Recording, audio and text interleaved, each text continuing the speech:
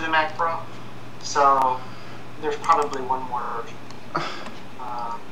The Mac Mini, for the longest time, was rumored to be discontinued, and it never happened. So I don't know if it goes. If the Mac Pro does eventually die, I'll probably have to find alternate solutions, maybe just Hacintoshes or something. So. Well, that would be an interesting take to take on that, actually, if they somehow changed their thing where they would suddenly go, well, we're going to kill our prosumer, but we're going to have a more expensive version of OS X for prosumers to make their own systems now.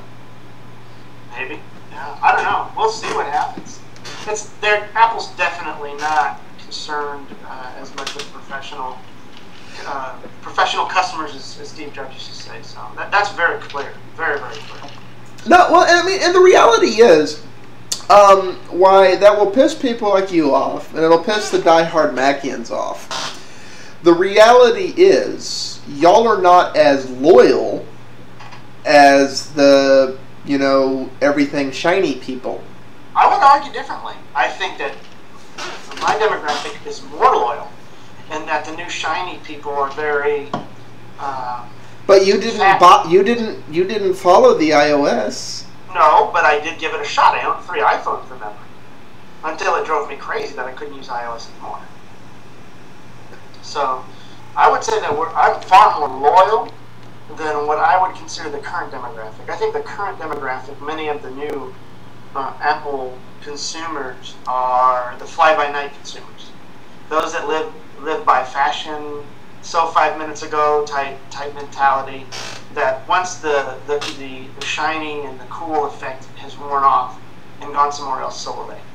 So that doesn't mean Apple's going to die. It just means those customers are not the loyal ones. They're the ones that are going to follow the cool trends because they want to be cool. And so I think if you cater to that, if you cater to that and you attract a larger demographic of that portion of people that are fly-by-night, you better either work very hard to keep them, but I think that's a daunting task given that they're fly-by-night, or get prepared for a drop from your consumer base. So. By the way, for those of you who are wondering why Bit's frozen, we don't know. Yes. I'm frozen again? Yes. I don't know what to tell you then. Skype's doing something weird tonight. We don't know if it's Skype or his system, because the computer here is not frozen. We know that. Weird, man. And obviously the video thing isn't frozen because I'm still moving. But yeah, I see like your eyeballs just staring at something. Or default. Let's see if that works. My camera is on, ironically. I don't know. You know what? I blame that it's Friday the 13th. That's what I'm going to blame it on. Because it technically just became Friday the 13th. Is it yet? Not yet. Oh, almost. Yeah, for you it is. Well, it is over here on this side, and this is the side that it's freezing on. Yes. So... No, it freezes on my side. It is freezing on my side. Okay, well... Whenever that happens, let me know, and then it should be working now, correct? It's working now, yeah. We'll just go through this refresh cycle. I just don't know what the deal is. You know, that's one thing I've never been able to figure out about Skype. I'm surprised with the way it like lags and freezes. Like it doesn't have an auto reinitiate. You have to do it. It doesn't go, I'm locked up, reinitiate, because it could do that itself. It's I see that. All right, so we'll stick with Apple, and we can just go to WebOS afterwards, because I see here you've read my tweets today. Oh, yes, I've seen your tweets. This is my take on the store thing. For those of you who don't know, are you talking about the stores because that was all right. I was reading the. We'll go with the first one. Fine. Start with the books. I don't care. Start with the books. I don't care. Well, I thought that was cooler because I guess your take is, do we want Apple really in charge of textbooks? They're not going to be in charge. Apple's not in charge of music, but they certainly created their marketplace. They're not even deemed a monopoly But their marketplace is not agnostic. There are several marketplaces available that are agnostic. You know, choose whatever the heck you want. Sure. Apple. I don't mind. I mean, look, it took a lot. I would pretty much say it took Apple to legally break the record companies to a la carte music, essentially. It was only after they really got traction that the other big outfits that we have today followed suit. It doesn't mean that there was a la carte before Apple, of course it was, but they were the negotiators primarily that broke the industry to give us cheaper music. They're also not as successful, but certainly have done, I think, a damn good job with the movie industry. And textbooks, to be quite frankly, I would take Apple in charge of them any day over the states and the federal government and the current... I don't want a world where every school kid has to buy an iOS device to get their textbook. They wouldn't. iTunes runs on Windows and all this other stuff. They'd probably pump it. It doesn't, but it's not... Okay. iTunes is built into computers. It is not built into all platforms. It is designed to work with iOS devices. As a matter of fact, Apple deliberately bit Palm's head off when they made the initial WebOS devices work with iTunes so they could access those libraries and integrate well into that content. That didn't even have a content. They were using Amazon, so. Okay, but see, that's the thing. Until Apple drops that, I don't want them anywhere in charge of fundamental education. Here's what happens. Apple attacks the publishers and the states, and because the thing that I'm after, and I'm done with university unless I decide to go back and finish up at the graduate level. I hope you have your $100 grand. The thing of it is that it's outrageous. Even when I was back in university, paying the amount of books you had, and I, like other students, would try to get older versions that were used and much cheaper that would end up going to class, and they're not the books that we need, and we were forced to by these idiot things that would go on to buy these ridiculously priced textbooks that depreciate far faster than an automobile does driving it off the parking lot when it's brand new. These textbooks depreciate so rapidly, it's a scam. It's a total fraud. This entire textbook thing, the way it works. So, yes, if it takes Apple to start negotiations with companies to even kill the idea of a textbook and make it like a modular means of learning, in other words, I don't think it's going to take Apple. And honestly, I would argue, to be perfectly frank, that Amazon is in a much better position to do that. Let me finish. If Apple starts it, I guarantee the competition will be able to make the same deals or close to it, to where they will compete with each other. But usually Apple has, and usually it's been that way recently, right? With music and movies, that Apple had the cojones to spearhead negotiations where there's followed suit. I don't care. They're not going to get a monopoly. I just want the process to start. I think that it is so egregious what's going on with textbooks and suits. If it happens the way you want it to, through a company like Apple, it is going to be the same. Here's the thing a lot of people don't realize about the textbook thing. There's a handful of companies that make textbooks, but basically whichever one gets their foot into a district, they basically own that district, and they decide, and nobody else can come in because it has to be their books, their series of books, and so on and so forth. Apple works that way in the way they try and control access to the marketplace. They're fine to be the marketplace, but they don't want the marketplace access through anything they don't want it accessed through. Wait, that's very clear, but competition will take care of that. You're going to tell me that Amazon won't follow suit once Apple gets their deal? Oh, and I would argue because Amazon is basically taking the exact opposite approach and said, everybody hook into our thing. I understand, but I'm trying to tell you that Apple will not own the textbook industry. They will spearhead and start these negotiations to break the company. So the thing of it is no. I have a case in point to argue with against on that, because what Apple did was they went to certain universities and they said, put your lectures, but give iTunes exclusive. Wait a minute, that's the U, yeah, the iTunes U, but this is a whole different thing. You're telling me Apple wouldn't try and leverage exclusive? Oh, of course they could have exclusive, but it wouldn't last forever. It wouldn't win in the courts. It's just kind of. In the meantime, children are forced to go through Apple to get access to education. Well, you know what? Okay, if it's a lesser of two evils, if it means that everything has to go through Apple, but the textbooks are 1/16 the price of what students pay, then I'd take that. Anything to destroy the current pricing, because education is already a sort of oligopoly, basically, where you already have a few in charge of what's going on anyway.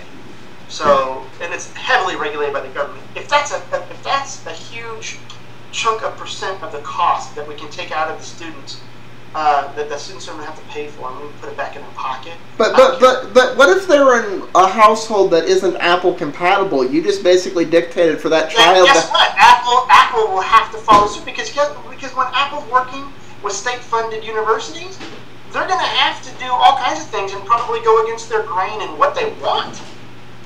Normally for their private sector type things, and I use private sector, but education being very public sector in the United States, they would have to acquiesce to. Well, they haven't had to do that with the universities. That was given to them freely. What if the textbooks are given to them free? That's an interesting question. No, they're going to get it.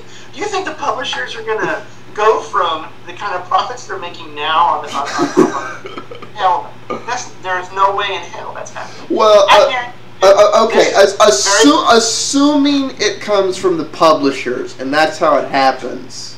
You know, that's actually something I want to see discussed in the thread below. If people think, who would give first? Do you think Apple would try and leverage that to make children buy Apple products, or do you think they'd open up to give away their? Apple's leveraging and saying we want to expand the reach of our iTunes content medium and negotiate with these publishers. Now, these publishers are about going to be as difficult as iAds is for Apple, because these guys are used to being in charge. The music industry. Well, see, here's the thing. I don't see it happening the way you do if it does. The way I see it happening, people don't realize how textbooks get written. What happens is the publisher is basically like an editor. They curate all the information together and assemble it into a textbook. There is no reason, especially on particular topics like science and so forth, you couldn't take the system where once an article is published, it is immediately distributed to, basically you bypass the publishers in the same way many people do now. Can't do that, because the publishers usually have deals with the states, because the states actually dictate what goes into curriculums. So there's all these guidelines that are actually there. That's why Oklahoma has a different set of textbooks than Texas, and then Mississippi, and New York, and all this. The states are heavily involved in the type of content that actually is allowed or should be educated within the state. And so it is going to be a very different kind of challenge for Apple. And I just want them to break that price stranglehold that is over students. Because it takes a huge part. I don't want to trade one stranglehold for another. Wait a minute. It's trading a public sector government, really, a government pricing structure into a private structure. That says I have to buy one company's products to be able to have access to an education. I have to be compatible. I do not want to give Apple the authority to decide what computing devices I am allowed to use, what computing devices children are allowed. Do you want to give Apple that kind of power? Apple cannot dictate what you're saying. The best that they could do is take a fraction of the price of the book and give whatever essentially the publishers allow Apple to take for now digitally from their books. And I guarantee you this deal that's coming off is probably not even going to be that large. We'll probably see some rentals, like renting books or something like that, which means that Apple has very little control. I'm actually wanting Apple to, which is difficult to do, and this is what I'm saying, it's difficult to do. You would have to start negotiating with states and saying, if we can commoditize education, saying this, I'm going to get too political, and I'll just stop myself there, because what it does is I've actually... I get what you're getting at, but you're missing what I'm getting at. Here's the world I see happening if this happens through Apple. Your kid will come home from school, and instead of saying, must buy a folder, must buy something, one of the mandatory supply things for school kids is not going to be a computing device. It's going to be, you must buy an Apple computing device. It's going to be state sponsored. So it basically, I've already been there in my class where I had to have a Windows laptop. I had to buy a Windows product. It had to be a laptop. In college or in the public school system? It was in college. Okay, college is different. I'm talking about if we turn textbooks over, this is inevitably going to be the standard for the public school system. If it's outside of college, you're talking about high school, guess who's going to pay for that? It's not the student in the household, it's going to be the taxpayer. So whatever happens, let's say Apple's completely out of the picture and Windows and Amazon decides to take over and make it digitally. The medium of what you're getting at of saying I have to buy a Kindle Fire or an iPad or a Windows Slate device. But here's the key difference there. The key difference there is you don't need a Kindle to get Amazon books. You can go to Amazon.com and download them. Okay, but Rusty, you know what's going to happen anyway? The school's going to make a guideline to whatever. So if they decide to go to Amazon, that's the way government contracts work. There is no sporadic use. If it's a physical product that is made mandatory, because you're getting into government at this point. That's what I'm saying. That's why I dismiss this whole thing, because government decides that kind of thing.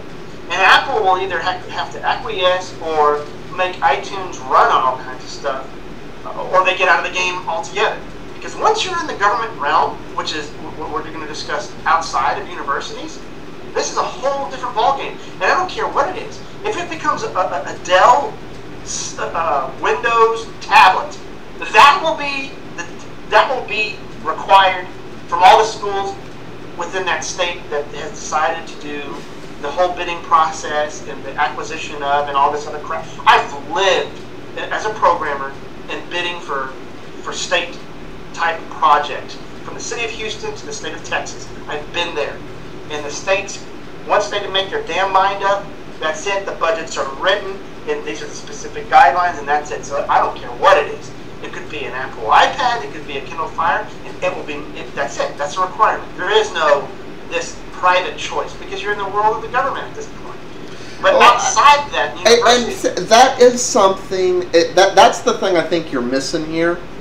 That it's not just basically you're arguing about the price monopoly on the textbooks and the control there.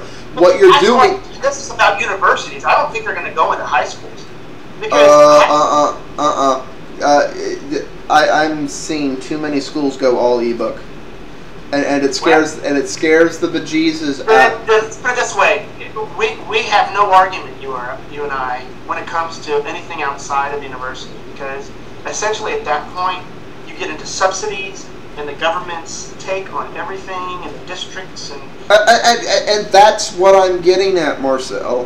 When you get into these ebooks, we should you do not want to trade the oligopoly of the publisher for the oligopoly of tech, because one thing we have proven time and time again is the government is incompetent when it comes to understand how they're handicapping. So change that. What I'm trying to get at is, if we do make these books digital and we break the idea of a textbook, that's essentially what I'm after, or even renting it, we've reduced a tremendous amount of the costs.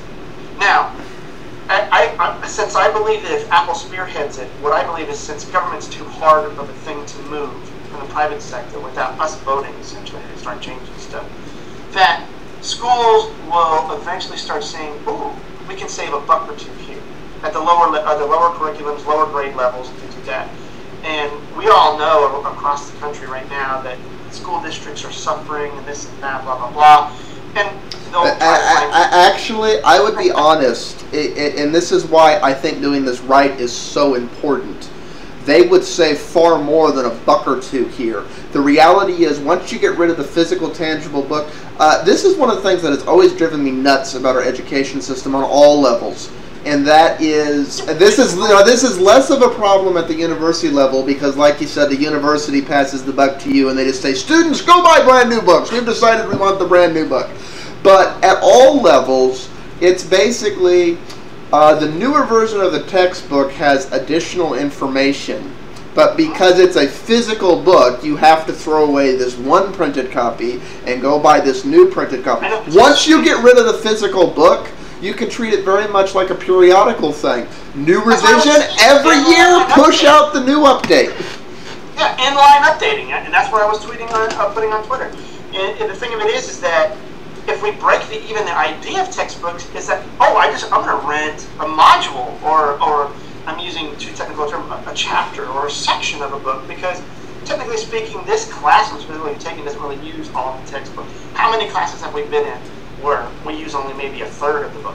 And really the better teachers don't limit themselves by the textbook. They go out and find that additional information and bring it into the classroom. And this way, rather than then having to go print stuff or put e-things online or everything else, it's there right in the kid's textbook or the students or whatever level of the education thing. What I'm after is Apple to start breaking the industry, start breaking the idea of a textbook. Let's make it cheaper, and I guarantee you Amazon and everybody else is going to step in. And then once it gets even at the high school level, you have too much blind faith in Apple. I want anyone but Apple to do it. They're not going to be able to make deals. Government does not work that way. They have to go through an enormous bidding process and all this other crap when they want to get to those levels of making all textbooks go through them. That's what I'm trying to tell you. It will be at the government level, it will be a bidding process, and Amazon will be there, and there are going to be upstarts too to do this as well. But once you're at the government level, whatever. I just want the process to begin to start chipping away at this idiot policy and behavior that is in which, especially college students, have to pay these enormous. We're talking. I remember one of my textbooks almost cost $300 freaking dollars. Oh no, that's nothing. I've seen ones that cost $750. It's insane. That is absurd. Now, granted, for those of you who are wondering, $750. Oh, there was a bonus with that one. You could use it for all 3 years if you were taking all 3 years of this particular subject. However, it was the only one you could buy for that particular subject, so if you were only taking 1 year of it, you still had to pay $750 for it. Yes, I don't have a problem.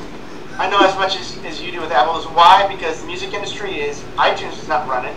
Amazon has now No, it's not that I have a problem with Apple. Music. It's that I have a problem with the fact that their marketplace is not agnostic. If Apple made their marketplace... I know that, but guess what? The competition will be.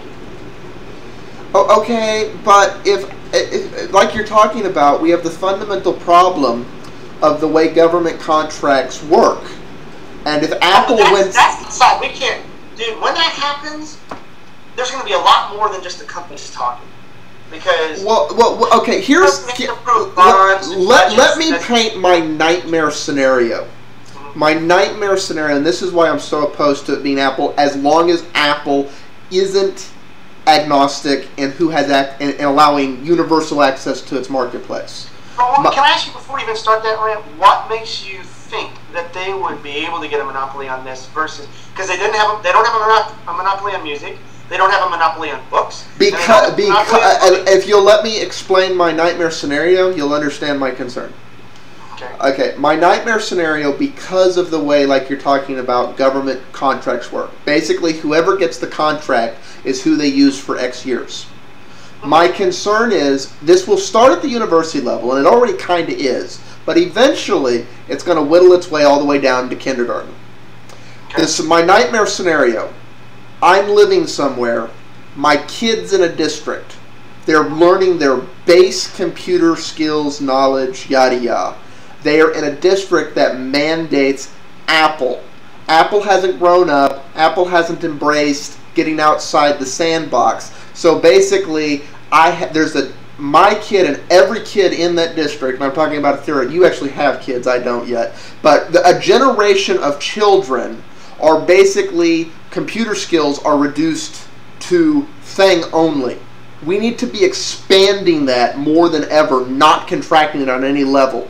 We need to be encouraging our educational system to be more agnostic, because that is necessary for the next generation of people coming forward to be able to really fully contribute to the industry. They don't need to be boxed into Apple, boxed into Windows, boxed into Linux. They need to be able to understand that the industry kind of moves all over the place. They need to have good base skills, not only know one way of doing things, one ecosystem, one's not. And I do not want to create a situation where if company X gets the bid, we are further handicapping kids than we already do now, because it's important not to do that to them. That's my concern there. All right, I have three rebuttals to that. One, there's too much government. In other words, we have like HISD, Cypher ISD, Kitty ISD. All of them are not going to necessarily always go with one computer. Two, what you're wanting is not practical. When I grew up, when I was young, in my elementary school, all I had were Apples. Never saw a Windows computer. Never. I only got into Windows in my later life. And I'm an extremely diverse computer user at this point. Even though all of my childhood was a monopoly under the Apple computer, that does not guarantee that that children will be just completely that operating system or that behavior of computing for the rest of their lives. The other part of it, which was the third part of it, is if it would cost the taxpayers at that level too much money to educate a child who's 5, 6, 7, 8 years old, and then on up. Here's Linux, here's Windows, here's Apple, here's. You honestly think it's that hard? Well, wait a minute, but with the way government structures education, oh yeah. Oh, you're right. With the way government structures education, but that's part of the. We're not talking in this show about changing education. And let's be very real. We're not changing education overnight, and that kind of thing is not going to go away. And let's just say, all right, go back into the years. From 1980, let's just say that we're going to take all the technology now and move it back in the 80s. So from 1982 to 1984, my school's going to run Apple. From 1984 to 1986, it's going to run Windows. From 86 to 88, it's going to run Linux.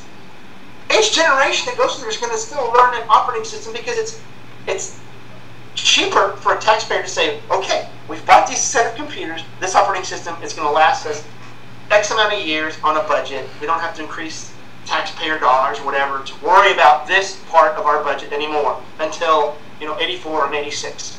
So, I mean, don't worry about kids. Oh my God, they just learned Apple from age 4 to freaking 12. So that means they're going to be an Apple user for the rest of their life. Oh, hell no. I was Apple for the majority of my life as a child. And look at me. The majority of my consumers are Windows users. I can't buy that. What you're thinking or worry about that, because things are too rapid. Technology is too rapid. They're going to grow up. They're going to be 16 years old. Okay, their entire high school or whatever is all Macintosh, and they're going to go be an accountant, and they're going to get thrown right in front of freaking Windows or whatever. So, that's what I'm concerned about. I mean, it's. I've seen that where people were in a school with one. It's not going to happen. Your fear is not going to happen, because I'm already proof. I'm already proof, man. And so is my brother, who's not even a programmer. He's into psychology and shit. So am I, but you honestly think the majority of people are willing to just go learn something new? Of course.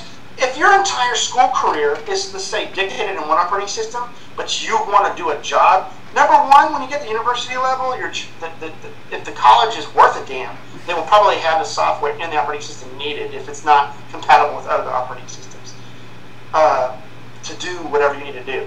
But I guarantee you, once you get to work, which is when our careers all start and all this other stuff, you're going to do whatever the hell it takes to do your career. And if that means you're on Linux and you're doing like some administration and network maintenance and the NMC, the network, like the NMCs that we have, the network management centers, you're going to be all Linux. If you're in accounting, you're likely going to be in Windows.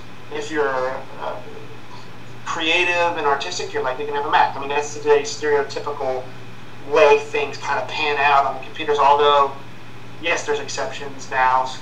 Adobe on Windows and all sort of crap. And I don't want to get into that detail. I'm just trying to generalize and say it does not matter what they learn as kids or what is there, because their career dictates everything once they go on there.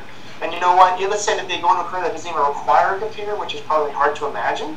I find it hard to find any career that's not going to require. But get this, they're probably going to, let's say they're a mechanic, they're going to go to a shop that's probably running some DOS level program. They don't even see a UI. It's just freaking the old green screen kind of crap.